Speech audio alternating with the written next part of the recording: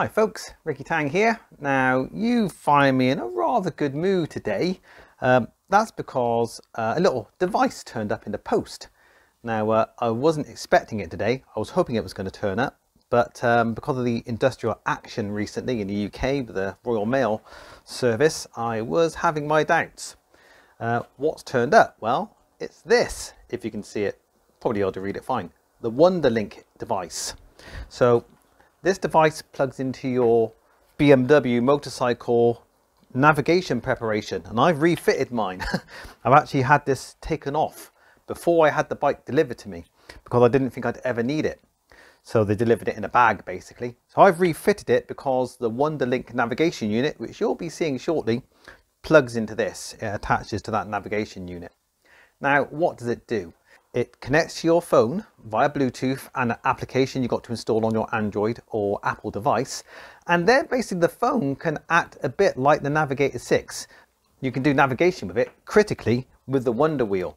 It can also control some apps and compatible ones that are outside of that WunderLINQ app in your phone. So it can let you go to your phone's home screen and actually activate apps. Not that you should be doing that really while you're riding, because that's a bit dangerous. So if you have your phone mounted as well and you can see it, and I've got a plan for that as well once the WunderLINQ is fitted to the bike, you can actually use it for navigation, like I say. You can use it for performance logging, data logging, fault logging. You can use it to control your music as well, potentially if you've got a headset on your helmet. The thing that I'm looking forward to trying, to be honest with you, I don't know if it's going to work yet, is the data logging side. So what I want to do is get performance metrics out of the bike, or basically out of the ECU, get them logged inside the app, and then extract that, export that as a text file or a data file of some description, mess about a bit, merge it into my videos, and hopefully you'll be seeing that data on my next track day. First step though is preparation. So I haven't done anything yet. I've got to get this little blanking cover off my sat-nav prep, which is easy enough. Get my key, pull out, go there. So all that is just a simple cover for the electronic pins on the sat-nav prep. So here's the WunderLINQ device itself. Now it's that side with the pin marks on it that goes against the sat-nav prep. These are to allow me to attach a magnetic mount for my phone. So I'll get to that a little later on. So the first step is just to click this into the sat-nav prep and lock it again. To be honest, this locking mechanism isn't particularly strong or secure. If someone was determined enough, they could just take that, probably rip it out of the mount, and they'll be off down the road with my £200 device. So the next step is to turn the bike on. Now, I wish I didn't have to complicate things. This should be easy, but I'm a little concerned. My mobile phone, where the WunderLINQ app is installed, is also separately connected to my motorbike via Bluetooth. So somehow there's going to be two Bluetooth connections going on. One to the bike and then one to the WunderLINQ, which talks to the bike. I'm not sure how that's all going to pan out, but ultimately that's what I want to happen. I want two Bluetooth connections going on. So we'll see if it all meshes together nicely. Let's turn the bike on. Now, somewhere there should be a light. Ah yes, you see a green flashing light hopefully on the WunderLINQ. It went green initially and now it's flashing blue as per the instructions, so that's good news. So now what I need to do is pair this device to my phone. So here's the exciting bit. So let's get the sync started. Actually, my phone is already connected to the bike. So anyway, let's have a little look for WunderLINQ. WunderLINQ was at the bottom, already waiting in my devices list. Let's pair with it, say yes. Are we connected now? Two devices connected. Excellent, so the WunderLINQ is connected. The R1250R is still connected. Fingers crossed. Now what's happened, now I don't think the GoPro will have quite the fidelity to do this, but now I have, for the first time ever, actually I'll use my phone, for the first time ever on this bike, I now see the TFT and nav display options. So this Wonder Wheel cannot control both the bike options and your navigation stroke WunderLINQ options at the same time. It has to be switched from one mode to another. To do that, what you've got to do is hold down the menu button, hold it and press it upwards. You see we are switched over to nav. Press it downwards on the button and it switches back to TFT. So we'll go up to nav. The Wonder Wheel acts like a Bluetooth keyboard or Bluetooth mouse, a controller of sorts. So I can scroll up and down my apps list. I can go left, I can go right. Not quite sure how to essentially press enter and activate something. Yeah, so if I hold left on the Wonder Wheel and then let go, it's essentially like pressing the back button, the back arrow, and pressing right and holding it for a second or two and then letting go. It's like pressing or doing a click or doing a push on the screen. So I'll get my head around that. That shouldn't be too bad. To put the navigation control back to the TFT, back to the bike, actually I thought it was a long hold on the menu button pushing down. It's just a quick push. Now the next thing to do before I totally flatten the battery on my bike is to run the WunderLINQ app on my phone. WunderLINQ, there you are.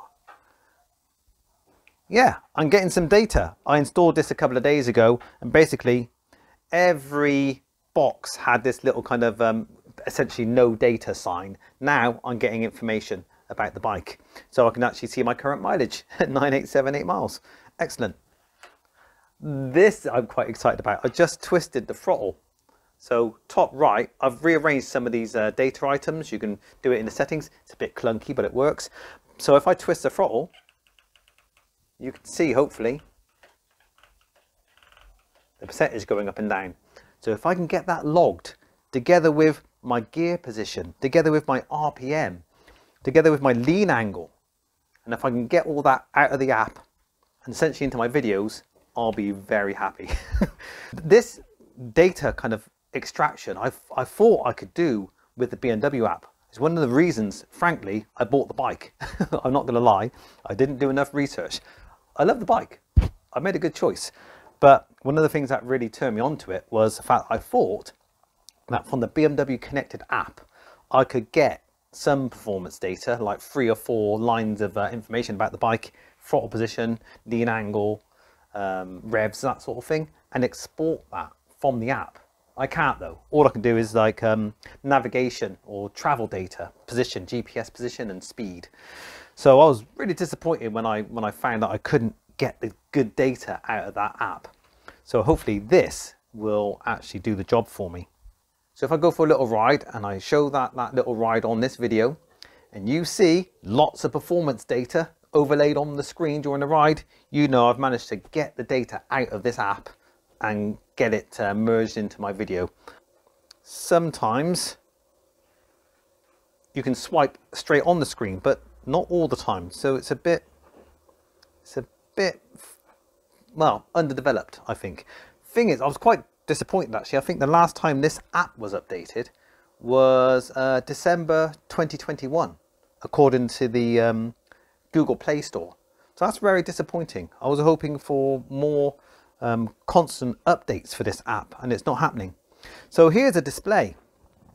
I've got my screen recording anyway, so you'll be able to see it. But here's a display you can have. There is a secondary display. I've got to get there. How do you do it? Oh yeah, I know. If I get there again. Hold it down. So you've got a compass option, a display that looks a little bit like the GS display and a little bit like my display, and a kind of a sporty display, a bit like my sports display as well on my bike.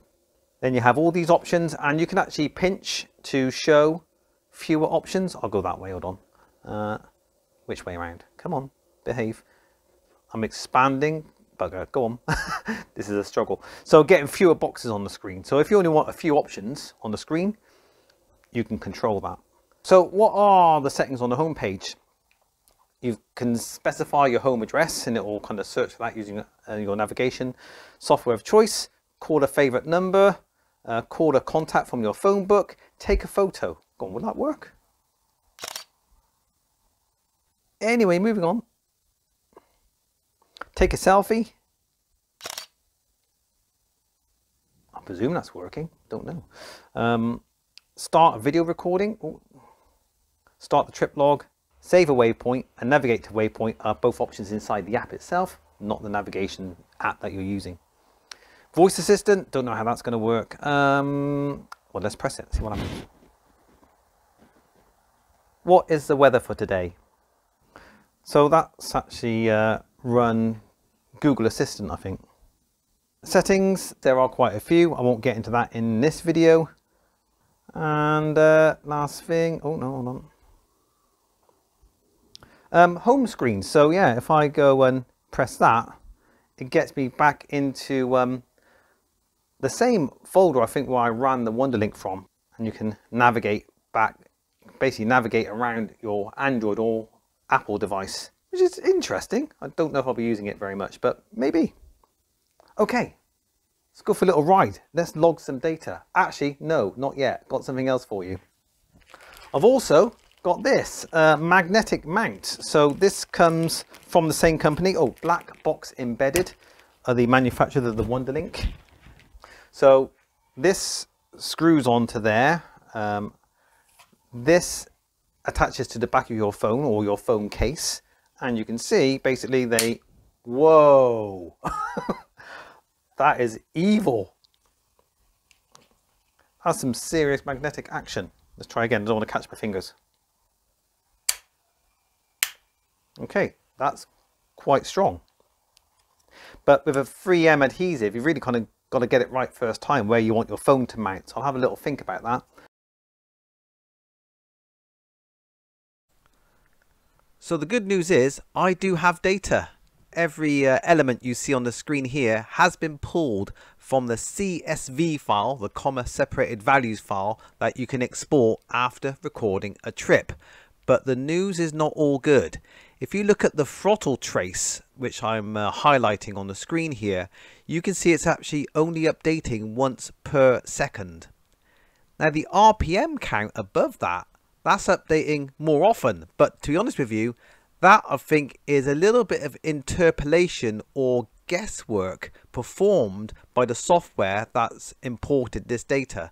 Because if you look at this next screen, bear with me, if you look at this next screen and if I highlight the timestamps, the time's only being recorded once per second. And there is no way in the app that I can see to increase the recording frequency. And you'll need that for things like throttle trace recording, lean angle, RPMs and speed. So unfortunately the news is not good in terms of getting the data out of the WunderLINQ app and getting it on my screen. However, there is an alternative. So what I can do is get my Android phone to do a screen recording, record the WunderLINQ app screen while it's actually just displaying the current data about the motorbike. Now, it's a screen recording, it's not actual data, it's not a data file, so I can't manipulate it. I can't turn these numbers into a graph, unfortunately, or a dial or a scope of some description, which is a shame. But at least I'm getting the information that I want, and it's displaying it at a much higher sampling rate than what you get with the actual exported CSV file. In my video editor, I can actually separate all these boxes, choose which ones to display, choose which ones to switch off. So I can have these dotted around the screen. So this is quite a promising option, I think. Well, it's the best I've got, I think, with the WunderLINQ app, unless they do tell me that there is a way of increasing the fidelity or the sampling rate of those CSV files. So there you have it. That's what I've managed to get out of the WunderLINQ app so far. Now, I'm not primarily using it for navigation. It's really about data logging. So have I wasted my money on this device? Yeah, I did kind of throw away £200 on it. But it's kind of a successful failure because that screen overlay, that screen display that I can recall from the phone, that gets a lot of data. It's not in the best format, but I can work with it. I can get it on my screen in my videos, the track day ones primarily, and that is quite nice. And I might be able to get something out of the CSV files that are recording once per second. There are some data tracks that don't have to be recorded all the time, like engine temperature or fuel consumption. So I might be able to still work with that. So not bad in the grand scheme of things, really. I'm sure I'll be making use of it. In another video, I'll show you how to connect the phone to that magnetic mount. It's not a difficult thing, but it's interesting nonetheless. It'll only be a short video, I'm sure. Tomorrow, I'm at Donington, so I'll get some data logging going on. Now, with that screen recording, what I've noticed with an Android phone is I can turn the screen brightness down on the phone, so it doesn't actually distract while you're riding, but the recording, the brightness doesn't change at all, so that's good. So I don't have to have it blaring at me while I'm riding. I will secure the phone to that mount with a cable tie or something like that to make sure the phone doesn't go anywhere unless I'm upside down, which hopefully won't be the case. So thanks for hanging out with me, folks. I shall see you in another video soon. Take care. Ta-ra.